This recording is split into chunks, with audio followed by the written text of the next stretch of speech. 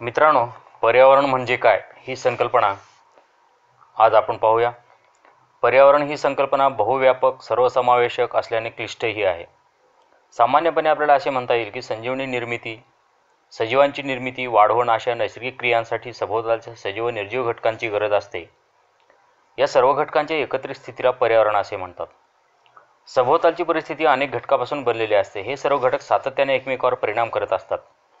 या सर्व घटकांचा अभ्यास केला असता आपल्याला असे लक्षात येते की सद्यस्थितीमध्ये पर्यावरण ही संकल्पना किती आवश्यक झालेली आहे.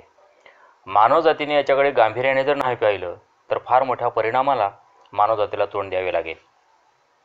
या पर्यावरणाच्या व्याख्या विविध शास्त्रज्ञांनी विविध प्रकारे केलेल्या आहेत. पर्यावरणशास्त्र म्हणजे विविध परिसंस्था प्रणालींच्या परस्पर संबंधातील संतुलित तत्वांचा शास्त्रीय अभ्यास होय. पर्यावरणातील सर्व सजीव व निर्जीव घटकांचे संवर्धन व्यवस्थापन करण्याच्या पद्धतीचा अभ्यास म्हणजे पर्यावरणशास्त्र होय. पृथ्वीवरील पर्यावरणाचे आकलन आणि मानवी जीवनाचा पर्यावरणावर पडणारा प्रभाव यांचा साधनसंपत्तीप्रमाणे मानवी संपत्तीचे पृथ्वीवरील वितरण असमान आहे.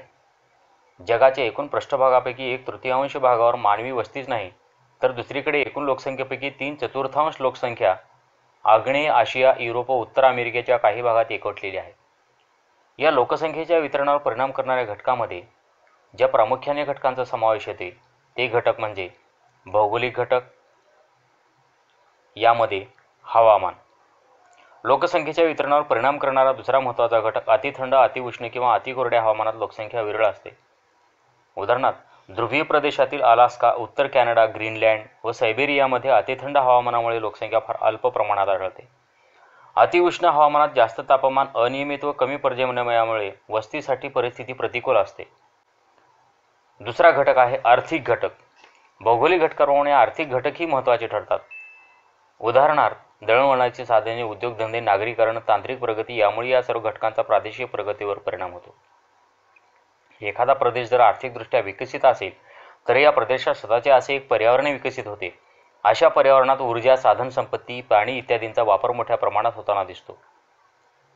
उदाहरणार्थ, पश्चिम युरोप व उत्तर अमेरिकेत दाट लोकवस्ती आढळते.